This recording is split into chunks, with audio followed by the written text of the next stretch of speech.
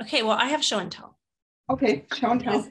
You did show and tell last week, but I have it. It got there. In one piece, and you're not kidding, it is heavy. Heavy. So for those of you who are listening to the podcast, I'm holding up the most amazing award, gift, gesture. I don't even have words. I had a whole week to think of words and I still don't have words. It's amazing. And I keep moving it all around my house because I don't know where to put it yet, because it is beautiful, and it's nothing that's going to go in a closet or in a box. It's going to be on display. So I had it in my China hutch because I bought, we found the last 3 on the planet 3 years ago, and it's Costa Boda, and it's hand-blown crystal. And so the award that Jeff Bland got had a red ball. See the bottom where there's the blue ball? Yes. Jeff Bland had a red ball and then a blue top. So cool. And then that one I've been hanging on to, and then there you are. I just wanted you to see it in my hands. I'm so excited. That's a Kodak moment there. And the plaque is at work because it deserves to be at the clinic for everybody to see. So the Ruth Johnston Award is at the clinic. Yay. And after I picked it up, I noticed that in the past I put the year on it. So yours was 2019. I didn't want to delay sending it to you to take it back and have them engrave the year. So the year is on the plaque. And so there you go. It all works. And next year's recipient, you're going to be there to help present. And Ben Catholi is going to be there. So all the previous recipients that are present at that conference come up to the stage and present it to the new one. That's amazing. What a beautiful gesture of passing like the torch and growing the tribe. Well, and it's also my way of saying thank you to the people. It's the only way I have to say thank you to the people that have helped us grow. So if you look at Jim Oshman and Christy Hughes got the first one because she was the reason that we started at NCNM. She planted the seeds there. And then Jeff had me on, and then Diana Cross carried the torch in Australia. She and Jim Oshman got them at the same time because they were both in town at the same time. Mary Ellen Chalmers got it because she got FSM patented in dentistry. So and then you brought FSM sports into existence. By the way, we're rebuilding the FSM website, and there's the 5-day core, there's the 3-day module, the other 3-day module, and then FSM sports last week, we changed it to physical medicine and rehab, right? Yes. Or physical medicine integration, or we had a couple different words I jotted down, but something like that. Yes. Okay. So that's what it's going to be on the FSM website. Yes. It's being put on by FSM Sports, I guess. So we'll figure that out. We'll figure out the logistics, but. Yeah, but that's yours. So that's exciting. We're getting the website front end redesigned. The back end is all integrated, but we have a new web designer that's doing the front page that just makes it cleaner, more easier to navigate and look at. So that's like Perfect. The next step. I got my hair cut today, and looks great. Pieces of hair, how you have little. Yeah. Anyway, I'm glad it came. Congratulations. Thank you. No, thank you. It's more than words. It means more than any other kind of award or acknowledgement. And I can't explain really why. And it's kind of going with the theme today, because we're still going to continue with our blossoming theme, but I actually wanted to invert it a little bit we think of blossoming as something that is expanding up and outwards, but sometimes we have to go inwards and go a little deep to think about what we want to do. Blossoming always starts with dormancy. So you have winter. Yes. Then you have buds. Yes. And then from buds, you go to blossoms. So I think one of the reasons that the Ruth Johnston Award has, she had no idea I was going to do this, but the reason it has such an impact on people in the FSM community is Ruth's, the comment she made to her brother. She got to a point where she had bone metastasis. She couldn't, it was just too much trouble to stay alive. And she said, I really wanted to make it to the symposium, but tell Dr. McMakin I'll help her from the other side. And that, yeah, that. And that is, it's like that's the that intention is the foundation. So you all have helped FSM on this side. Right. But I suspect we have a cheering section on the other side between the patients and the practitioners and the Ruth Johnstons and the Harry Van Gelders and the Margie Clemenses, all those people that have helped us. Otherwise FSM doesn't make sense. Right. Right? What technique grows from no precedent? Yeah. Science in general is incremental. You take this step and then somebody takes another little step and it's incremental. FSM has grown incrementally, but it came from nowhere. And for it to come from nowhere and end up with 4,000 practitioners, 23 countries, 2 books, well, 3 if you count, 4, 5 if you count the book chapters, 12 published papers. It's like, and I'm a chiropractor from Oregon. That doesn't happen without the kind of support and validation that people of quality. What is that? Oh, and Jim Turner. Yes, Jim Turner is now on the other side, helping to cause trouble. So we're looking forward to that. Yeah, so that doesn't happen without number one, the fact is that FSM works. Right. So, but there are people that take it and make it work. And so I love the award you gave me, and I'm not deflecting. I'm really grateful, and it's absolutely gorgeous. And everybody has to understand that FSM is the star because it works, or you guys wouldn't be using it, right? So there you go. So tell me about the bud. So I'm not even sure if it's the bud or if it is the seed that's growing roots first. Okay.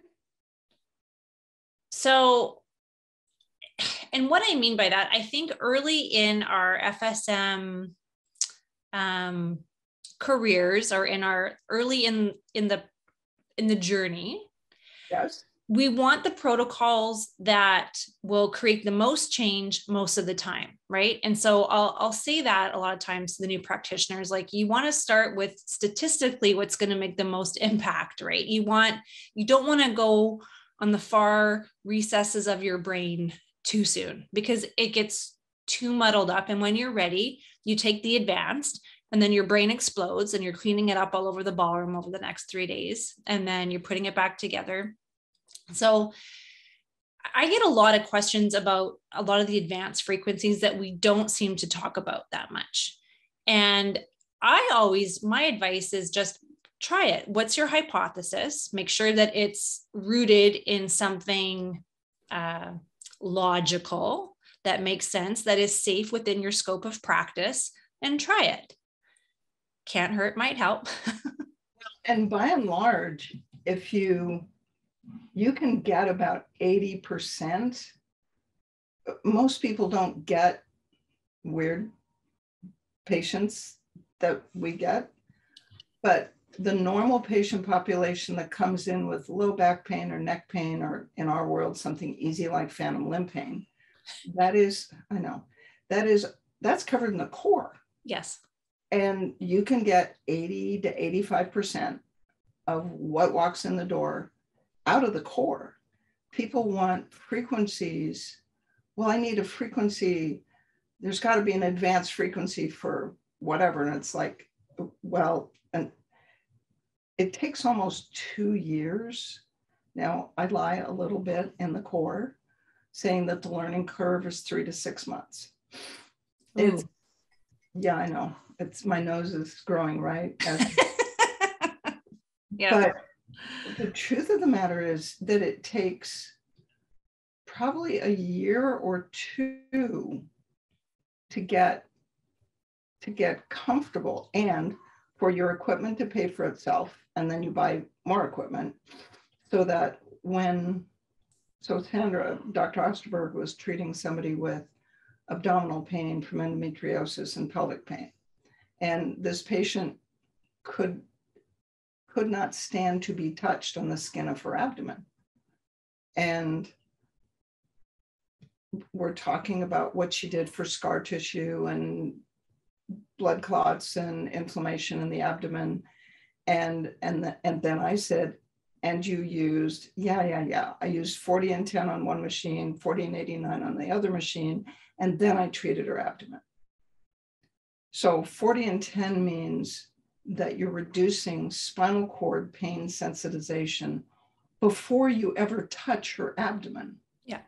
And 40 and 89, if you have a patient that can't be touched superficially for abdominal pain, then she is centrally amplified. She reports her pain as a 7. She's not suppressing. Yeah. So it's safe to do 40 and 89 on one machine, 40 and 10 on the other machine.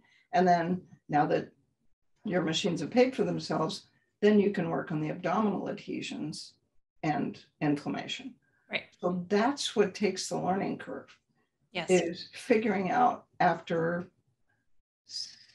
6 months or a year that you need to do all 3 things at one time. And that's all, it's all in the core, but you don't see it until the 4th time you go through the slides. Right. Right. And it's hard because you want to tell the new patient or the new practitioners, you need 4 machines and you have to run them all at the same time if you really want to get your hair blown back, but you can't do that. No. And you have to go in baby steps. And I get it. In the beginning, we might lose some practitioners because depending on what kind of patient walks in their door or what their patient load looks like, they're hitting that roller coaster loop really early on. They may not have that really slow trajectory that people who work with easy patients like athletes. I had no idea how easy I had it. Really sorry, and you're welcome. I treated the vast majority of my patients, 90% of them were athletes. So super healthy, compliant patients. Yes, you're under a gun to get them better faster, but that's the easy part with FSM. It's the other 10%, the ones that you warn us about in the core that have tried everything and have literally seen everybody. And that's who's walking into your clinic. Yeah, exactly.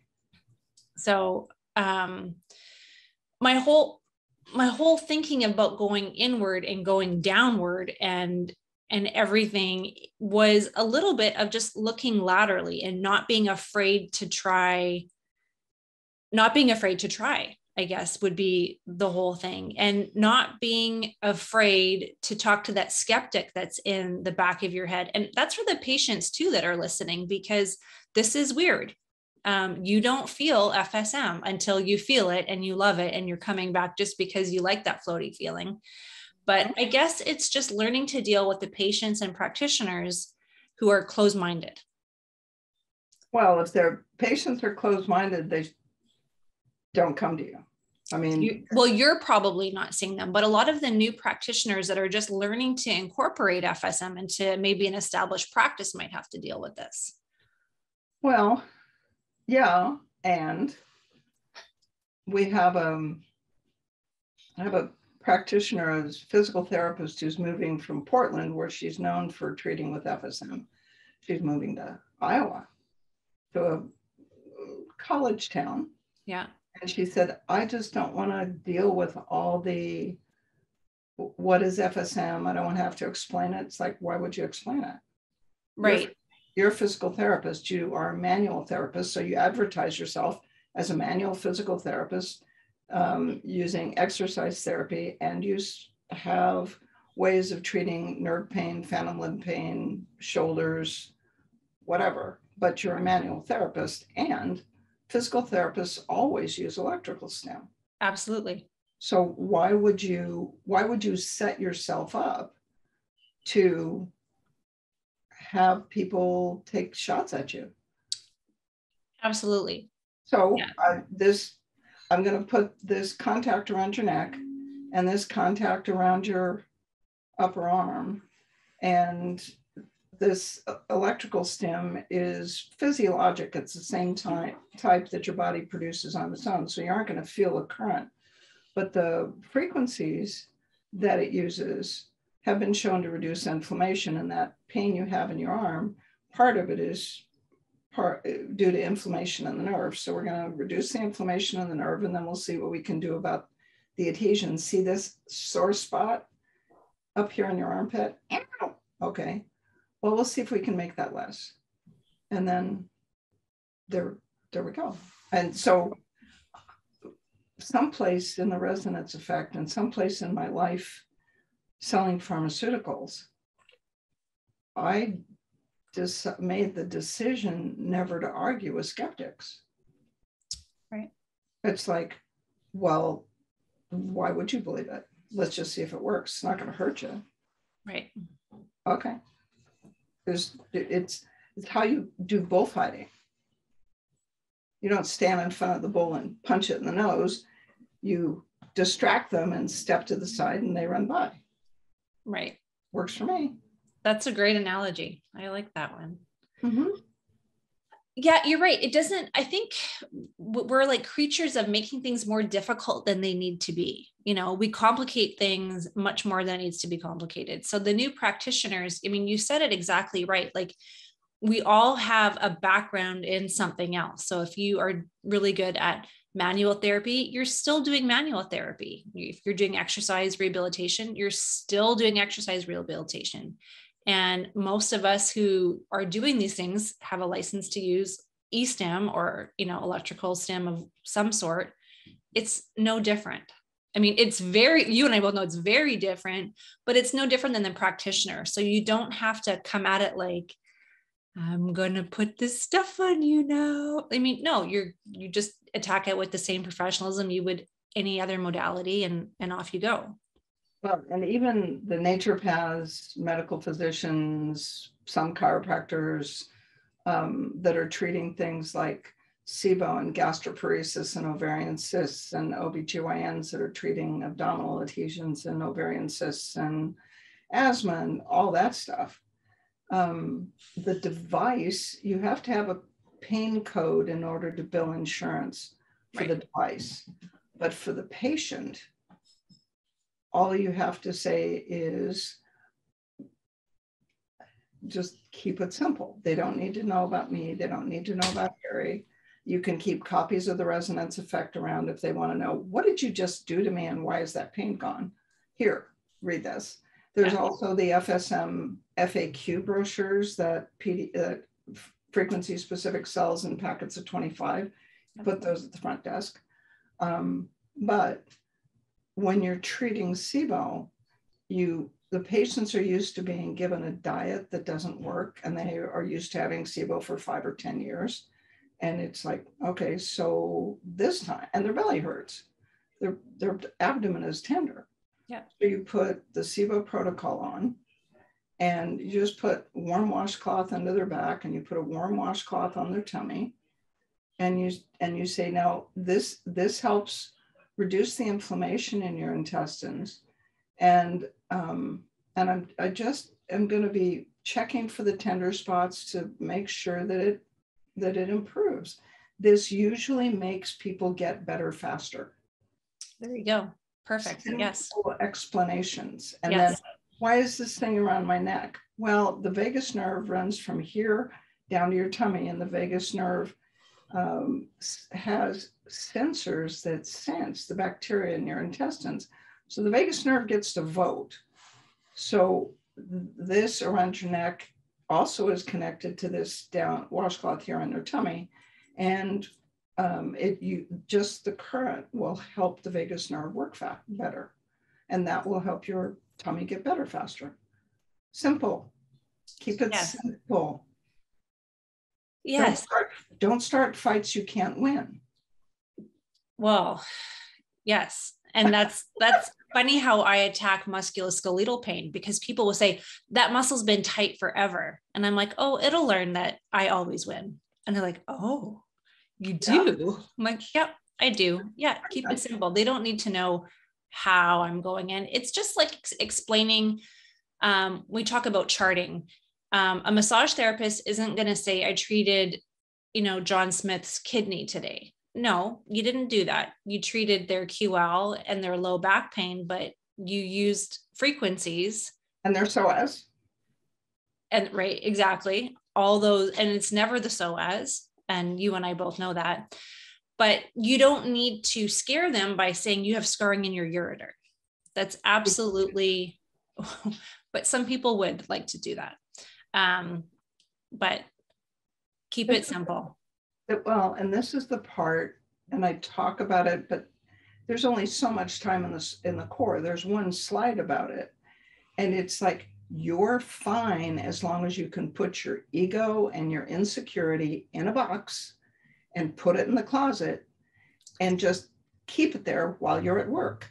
So the only reason you would tell somebody we're treating scarring in your ureter is if you feel the need to be validated yourself. Right. I need to show off by telling you that I'm dissolving the scar tissue between your ureter and your psoas. Do you have any proof that that's what you're doing? No. Right. Absolutely none. Yeah. And it's like, this frequency set usually does, oh, look, see, that's not so, oh, look, and your pelvis just, that's interesting. Well, that usually works. Now let's go, oh, see that little tender spot down there? Let me try a different thing. And then you go to 13 and 37 and you just release. There's no time in that conversation when the words, I am treating scarring in the bladder, scarring in the ureter, scarring the kidneys, sclerosis in the fat pad is the one that really gets them. Yes. Because their entire, then you have to teach them to walk again. And that's another conversation. But it's like, wait, that doesn't hurt. Yeah. Right. So I think that is the that confused look on their face when the pain goes away is maybe my most favorite. I love teaching people how to walk again and how to do all the sporting activities that they love. But it's the moment in time when they are aware of the absence of pain. It's beautiful. It gets you right in the heart when you see that, and I used to always say, well, what's wrong? Nothing. Hang on for a minute, and they're almost afraid to move. And then they kind of move. And then again, it's that look as they start pushing, the boundaries of movement, and they're like, it doesn't hurt. And they're almost afraid to get up off the table or to leave the room. I'm like, the room is not magic. There's nothing special happening in here. It's going to continue. Speaking of new things. Yeah. But I had a thing this week that was just so wicked cool. Actually, it was last week. Get it. So she had lumpectomy and 14 lymph nodes removed from her axilla. 12 of them were positive. And then she had radiation. And she's had chest pain and this really deep pain. You can't see. It's like right up there, just up in the axilla. And I looked it up, and it's a cutaneous branch of the brachial, median brachial nerve or something. It's just this little spot right here is numb. But right there, she said, it's really deep. So the first session, I just treated inflammation in the nerve, scarring in the nerve, because she couldn't raise her arm over her head, scarring in the nerve. And she said, no, there's still a really deep pain there. And I thought, it's periosteum. And I explained how radiation goes all the way through. Mm-hmm. So we treated the bone, we treated the lung, this and that. And I said, well, you're coming back tomorrow. Let's see. So, and then her range of motion was about 170. And at the end of the session, it was, full. Maybe it was 170. And I said, she said, oh no, I could do that before. And I went, okay. So the next day she came back and she said, there's just this really deep pain. When does it hurt? Well, just randomly. What are you doing when it randomly hurts? Watching Netflix. Is it usually worse at night? I couldn't get a straight answer out of her. She was really not a good historian. But I thought, if you cut a nerve, you end up with phantom limb pain, right?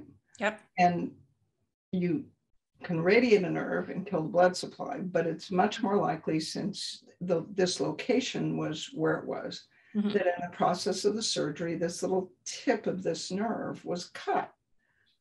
And I thought, phantom limb pain in your armpit?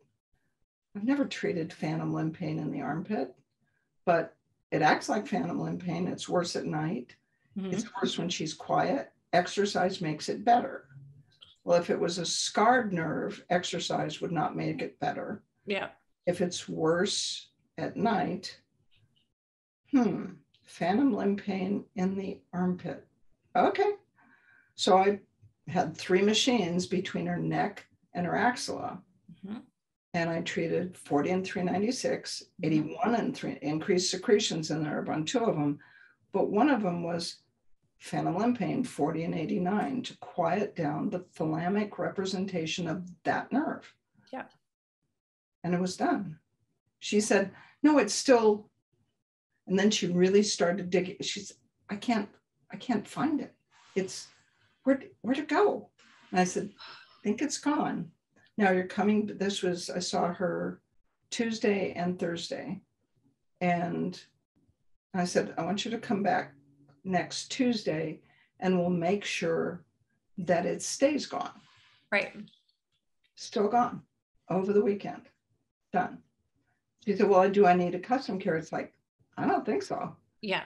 It doesn't usually come back. I mean, there are a lot of things that custom cares are good for, but for this pain in your armpit, right. It's done.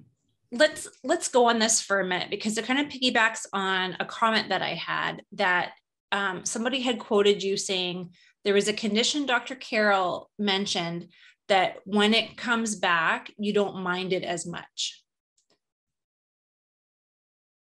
Do you remember so there's a lot of chronic conditions, people who come to see us, that when we take the pain away, sometimes the pain does come back, but you don't mind it as much. And I credit that a lot to 40 and 89. Once you run that, when you're running a lot of the other frequencies. I remember saying, I'm not sure if they heard it right.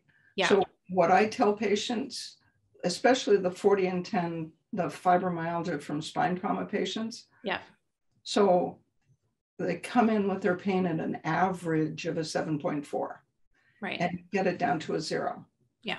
And then the conversation you have with them is, it's not going to last. It'll last any place from 2 hours to 2 weeks. When it comes back, it won't be as bad. Yeah. You are going to mind it more because it was gone. Right. That was the actual quote. And I know exactly that sequence is something I repeat multiple times. Okay. This is not going to last. It is unlikely to last. It's going to last any place from 2 hours to 2 weeks. Right. When it comes back, it's not ever going to be a 7 or an 8 again. It'll come back at a 5 or a 6, but you're going to mind it more because it's a 0 now. Right. And the next time that I treat it, there's no reason that you should believe that it's going to work. So I'm going to schedule you for 3 days from now, and we'll treat it again if it comes back. And then by the third session, you expect it to go away. And once you've crossed that hurdle, then they know they can always get out from under it. And then they mind it less when they know that they can get out from under it. Right. Right. That's it. Yeah. That's a very, work once, it'll always. those are good. Yeah. Sorry. Yeah, no, that's, and sometimes the pain changes, right? Depending on maybe not something like, the case that you're talking about, but sometimes old chronic injuries, we'll just say frozen shoulder. And I'm putting this in air quotes because frozen shoulder isn't real for all you people that are listening.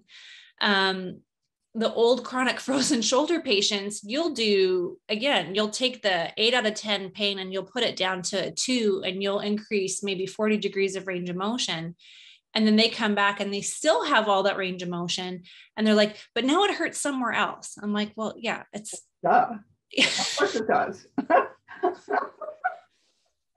And I'll say that a little more professionally. Sometimes I'm not. I'm like, yeah, no kidding. And they're like, you expected that? I'm like, I even told you that when you left. Like, we're not done after one treatment.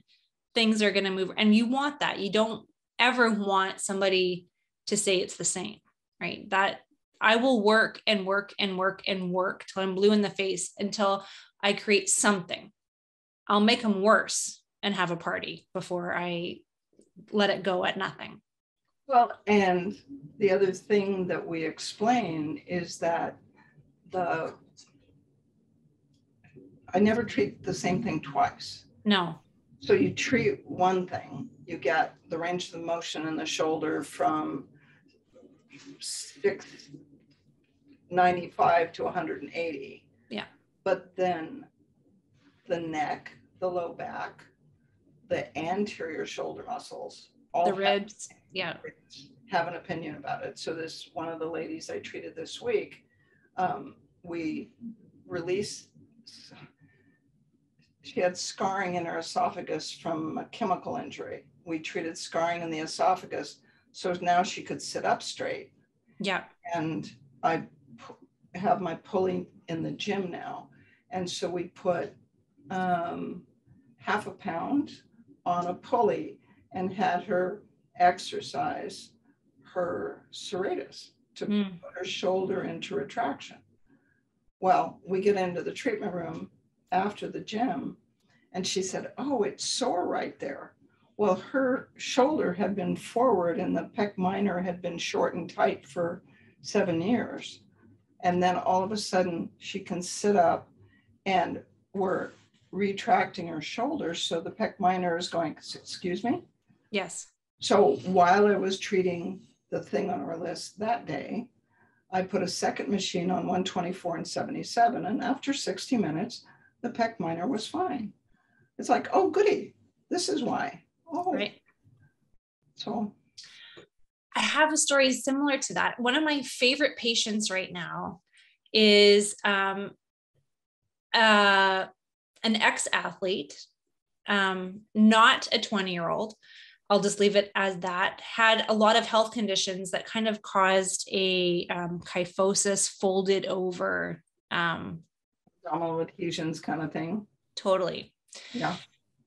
But it took some time to get through the abdominal adhesions. There was some parasite work. There was metal toxicity work. There was a lot of work that we had to do first. The history was very crystal clear, which was fantastic. It was like this, this, and this. I got sick on this trip, then this happened. So it was very easy for me to work through it. His partner is also a PT. So she's bringing a plethora of knowledge, who is also FSM trained, into it. So it's fantastic. It's like you could like set my hair on fire in the room. So many fun things are happening. But I really had to work through the process over the last, 3-4 appointments, because you have to release all the adhesions before you can convince the nervous system that standing straight is something that is safe. He can do it, But why would he when there is abdominal scarring and it is more comfortable and it is safer this way? So I always admit when I am wrong. I don't like the 58s. I never use them when it comes to musculoskeletal. However, they had a brief moment in time where they helped with some abdominal adhesions. Yep. Sorry. So I will say that I've never completely tabled them, but I table them a lot and I use them very briefly. They seem to have done the trick. Scarring in the diaphragm, scarring in the vagus was a religious experience. Scarring in the vagus is magic. I didn't want to take my hands off of him. And I know I had to go like super deep to do some work, but all I wanted to do was just lay my fingers gently and watch him breathe.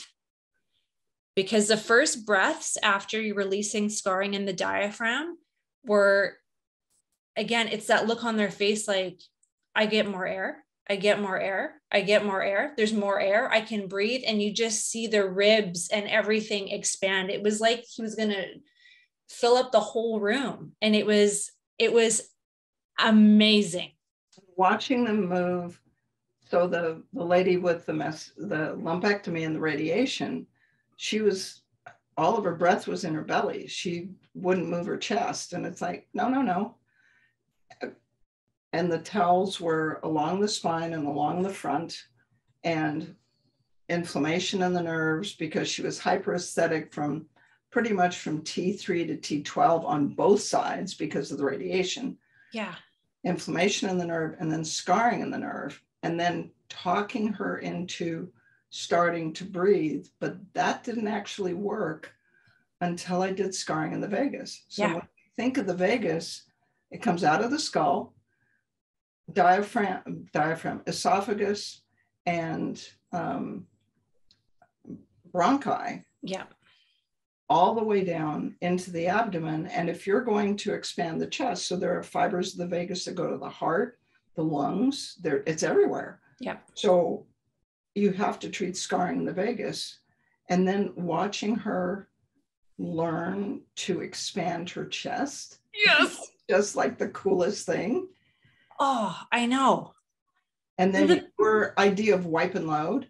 Yes. So the first thing we had to do was I had one machine just doing 40 and 89. Just tell the hippocampus, just go to take a nap. It'll be fine. We'll wake you up when it's all safe. Right. That's totally it. I do. I have this little image of a hippocampus with a blankie and a teddy bear just in the corner going, fine, I'll take a nap. Yeah. And then the party happening in the other room saying, okay, fine, you can come now. If you behave. Really? It's fine? No, I said when it's fine now. Yeah. It's not fine. Let's get to a couple questions before we circle back to our blossoming plant here. All right. Manette, question number 1, a premature baby having some respiratory issues, would 124 and 17 work?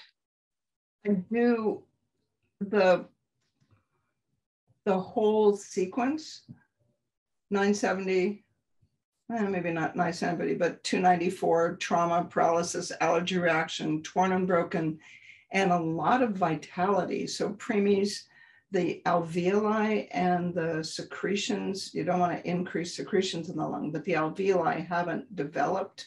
So you want to do vitality, torn and broken, and just the whole sequence, maybe even inflammation. But watch what makes the baby still. Babies are fun to work on because there's no placebo effect. Right. So you hook them up or hook mom up and have mom hold an infant.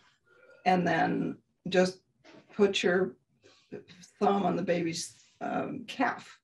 Just feel for smush. Or watch the baby fall asleep. It's like, well, that's a good one. Or watch the mom fall asleep.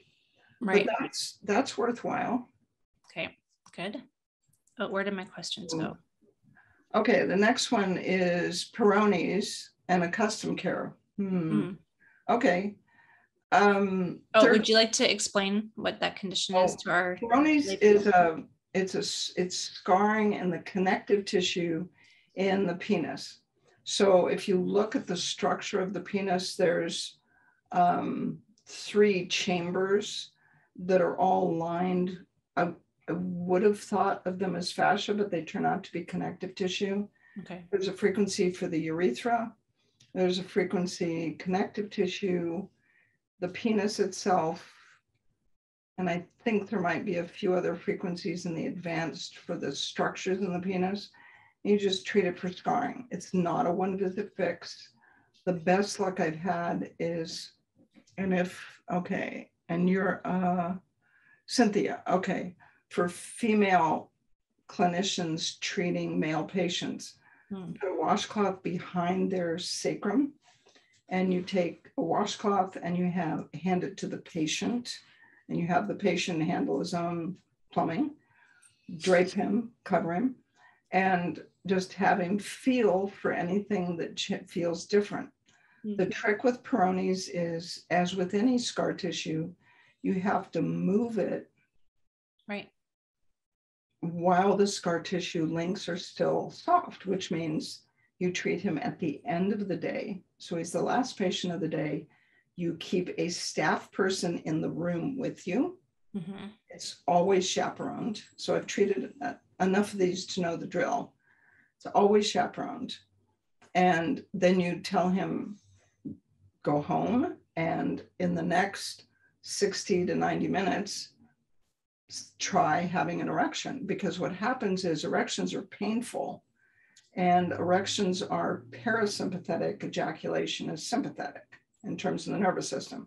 Right. Well, it's hard to stay parasympathetic when it hurts. Right. So see what happens when you have an erection. Okay, then they come back in 2 days. The best luck I had was with a patient that bought his own custom care. He treated himself 3 days a week. And after about a year, I said, oh, by the way, how did that work? He said, it's great. It's completely gone. Wow. Otherwise, they'll come twice a week for 3 weeks usually, and they get enough improvement that they're pretty happy with it, but I don't have enough cases to say it's a slam dunk. Right.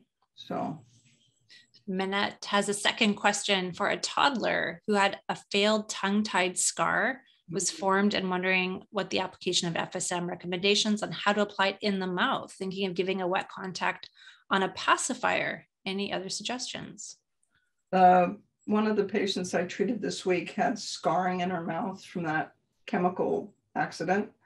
And I put adhesive electrodes. So you take your 2x2 pads. So faces are oily. So you take a 2x2 pad and you trim it down so it'll fit on a baby's face. Put one on each flat section just at the zygomatic arch, one just below the jaw.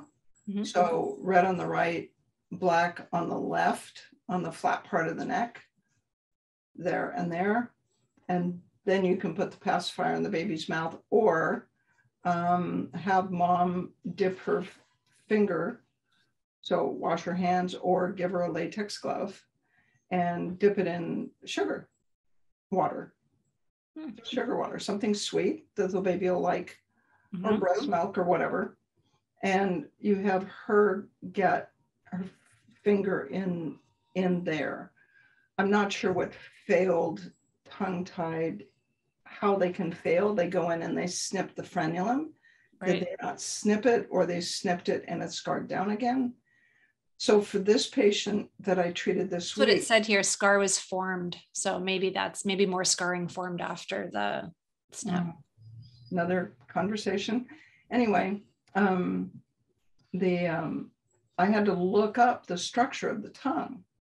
So I had Netter open, and it's like, oh, it's connective tissue, it's arteries, it's veins, it's nerve.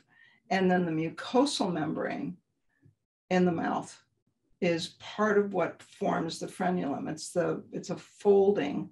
So even fascia might work, but it's connective tissue. And that's the two frequencies for the advanced, 132 and 243 for the mucosal tissue. And you just run 13. On a baby, you might try 51. That was the other thing this week that was so cool. The lady with the scarring in her mouth, they showed me her driver's license picture from before I worked on her and the driver's license picture after I worked on her in 21. And her face is a completely different shape because the scarring in her face, in her mouth and her jaw just disappeared. Oh, that is so great. That is so cool. So cool. Yeah. So, and the other, what was the other thing with the tongue? Arteries, veins. Oh, the vagus nerve. Right. Has branches into the mouth for saliva. So you'll treat scarring in the nerve as well. So you never know what they cut. So there you go. Jane had wrote a suggestion using a spoon. She is using a silver spoon in the mouth for a nutrition client whose tongue was paralyzed by COVID long haulers. Electrodes were attached to the spoon outside the mouth. She's beginning to be able to move her tongue again after several weekly treatments. Obviously, with a toddler, you would have to hold the spoon so the leads don't come off, right? Client moves the tongue around in her mouth, moves the tongue around in her mouth, all around the tongue. I'm guessing all around the spoon, but very neat. That's a way to be innovative. Jane, good idea. But the other thing you need to know is that the vagus nerve innervates muscles in the tongue. Yes. It's not all of it, but if it's after COVID, the vagus nerve is deactivated by infection, stress, and trauma. So if you've had COVID, you have an infection.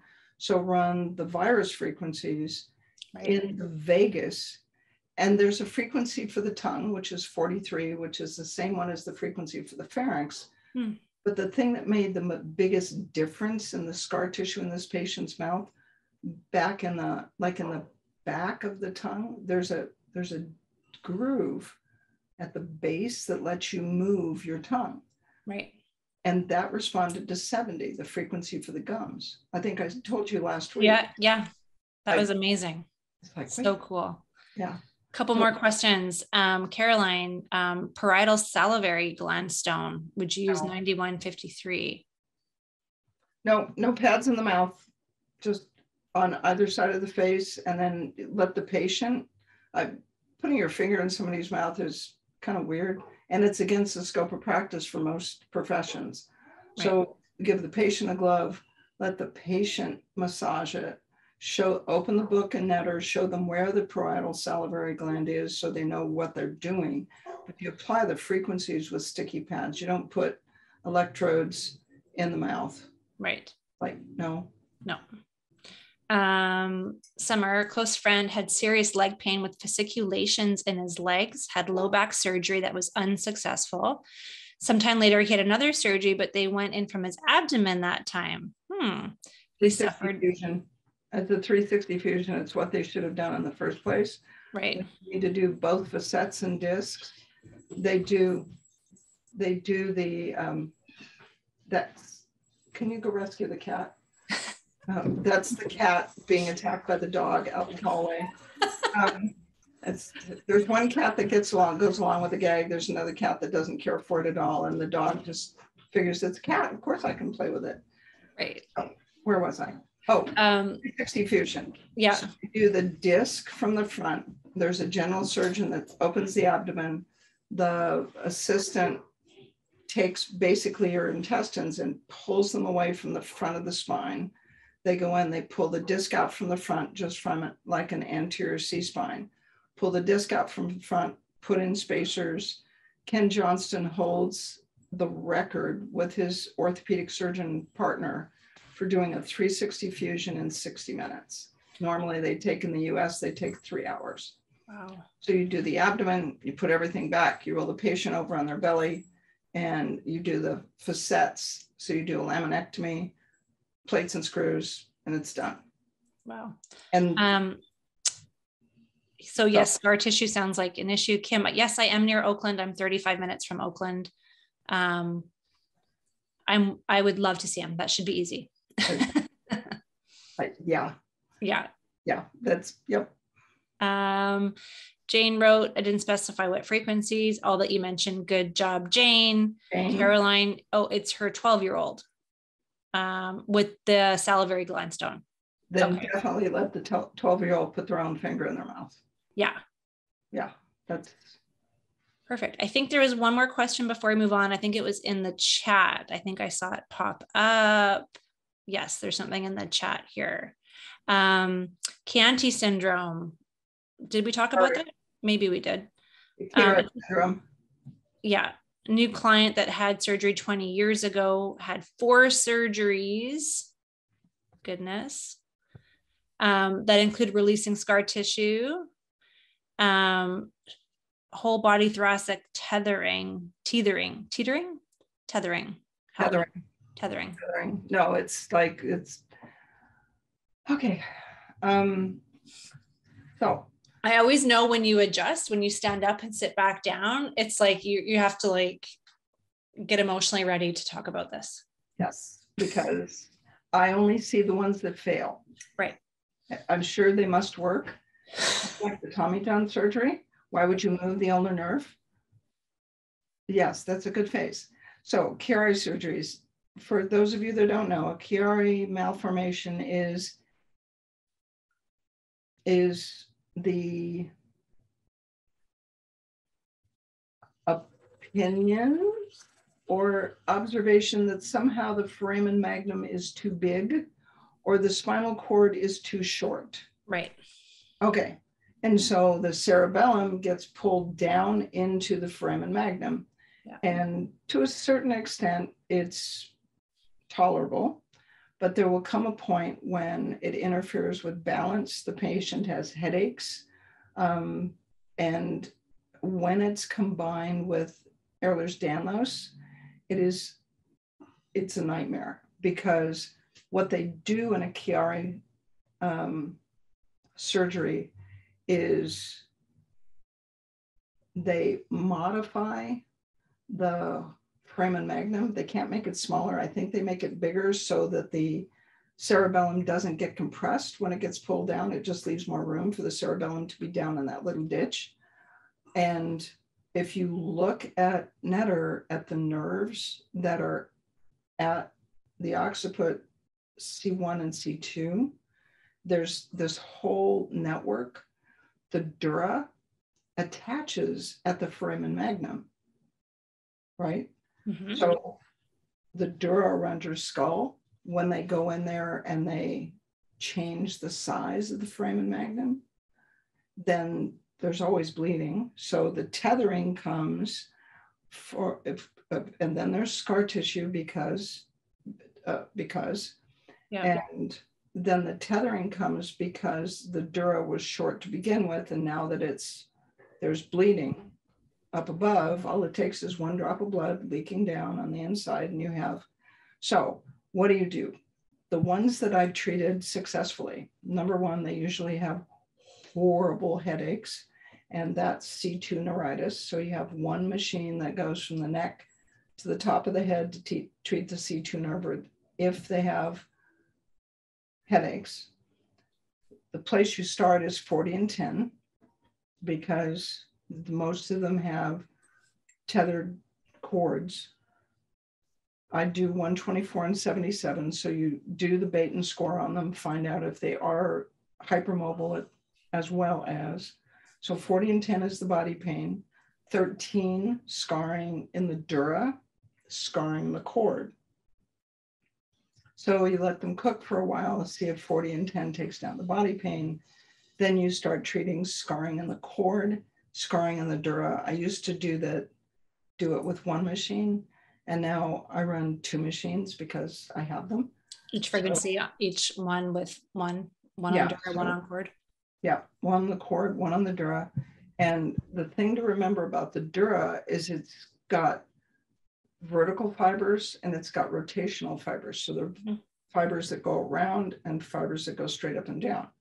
So you have them first, without bending their head, have them first flex. So put your hand in the middle of their chest and have them flex around, because they want to bend from the hips and keep their spine straight. Right. No, just 5 degrees, that's all. And stop when it hurts. Stop when it's tight, because you don't want them to blow through the adhesions. Right. So you bend around your hand and then, and see how far you can get. If 40 and 10 doesn't work, I've never had it not work. So maybe check the tone in their legs, because they may need 81 and 10 at the same time.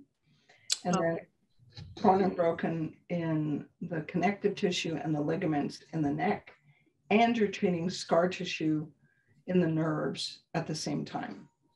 It's not a one visit fix, but it's also not terrifying. You can do this, Marty. It's like, no. There was another question that she had. I'm just trying to grab it now. Where did it go? It was on the chat, I think, following. Does FSM help with mouth breathing / nasal problems?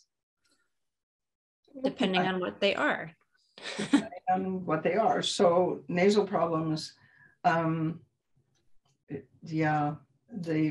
there's, wow. Okay, that's a whole webinar. That is the whole webinar. What time is it? We don't have enough time. Yes, we do. I can do it. Okay. Unless you have another topic, but you're good. So, yes. Nasal congestion. We're assuming that they've seen an ENT that has evaluated them. If they haven't seen an ENT, they need a CT scan of their sinuses to see if the sinus lining is thickened and if they have an infection. Okay. The other thing is, you ask them, do you have root canals?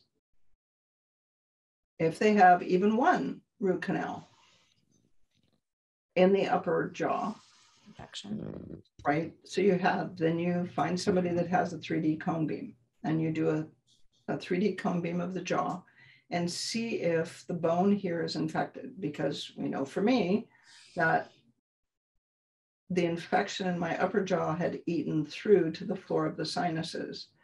And there was an anaerobic infection from the jaw, a biofilm, an aerobic infection, and then a biofilm, and then mold. And it took 6 years on antibiotics and and nasal beg spray and Flonase. The key to fixing the sinuses is drainage. Sure. You've got to open up the passages. I don't want to use drugs. Get over it. So there's a reason that God invented Flonase, and it's over the counter. Yeah. You have to decongest the tiny little openings in the sinuses so they'll drain, and then you can get after it with silver. Argentin 23 is available to practitioners. So that is a high concentration of silver. The over-the-counter version is like 18, and 23 is better. It kills virus, mold, bacteria, whatever. And then mouth breathing, if they can breathe through their sinuses, sometimes mouth breathing is just habit. Right. That's but first you have to fix their sinuses before. And then you get a watch pat. It's worth the $5,000. I love it. And you do sleep studies. Yeah. So there. Okay, we cannot conclude today without me sharing this quote, because you and I both know him, Dr. Charlie Wingrove. He means the world to me for so many different reasons. Yes. Not sure if he's listening live, but he has a quote that I ran across, and I texted him. I'm like, can I please share this today on the podcast? And he gives me this little thumbs up. He's a man of brilliance. He's a doctor of physical therapy. You can see him on Instagram, Facebook, Twitter. He's got his own courses about rehabilitation that are mind-blowingly brilliant. So you can go on his website to take a look, but I want to share this. Loves FSM. Plus FSM. He's brilliant with that as well. We do not have body systems. We have a body. Everything is connected. Physiological body systems are all interconnected. Even the slightest lack of integrity in any one joint can affect the nervous system at rest and the musculoskeletal system during movement. It all matters all the time, whether we feel it or not. Oh, yeah. He speaks like this in like these beautiful loaded paragraphs, but I thought that was so perfect for what we do. It is all connected, whether we feel it or not. And it is our job to find those links for people. And FSM makes it simpler because it gives you a tool that lets you treat the whole system. Yes. How else on the planet can you tell the hippocampus that it needs to go take a nap and just go take a nap, and in an hour we'll wake you up and we'll let you out, and then it'll be where can you do that? Right? I don't know, but I'm so grateful that we can do it here. His name again for the question is Charlie Wingrove. That's Weingroff. Dr. Charlie Wingrove, you're the man. We love you. And that's it for today. It's the fastest hour of the week. That is a true story. Thanks everybody for listening. I'm going to keep adding everything to the stack. We have a lot to get through before our blossoming theme ends. So keep the questions and comments coming. We will get to them, I promise. And we will see you in a week from now. See you next week. Bye. Bye. The Frequency Specific Microcurrent podcast has been produced by Frequency Specific Seminars for entertainment, educational, and information purposes only. The information and opinion provided in the podcast are not medical advice, do not create any type of doctor-patient relationship, and unless expressly stated, do not reflect the opinions of its affiliates, subsidiaries, or sponsors, or the hosts, or any of the podcast guests or affiliated professional organizations. No person should act or refrain from acting on the basis of the content provided in any podcast without first seeking appropriate medical advice and counseling. No information provided in any podcast should be used as a substitute for personalized medical advice and counseling. FSS expressly disclaims any and all liability relating to any actions taken or not taken based on or any contents of this podcast.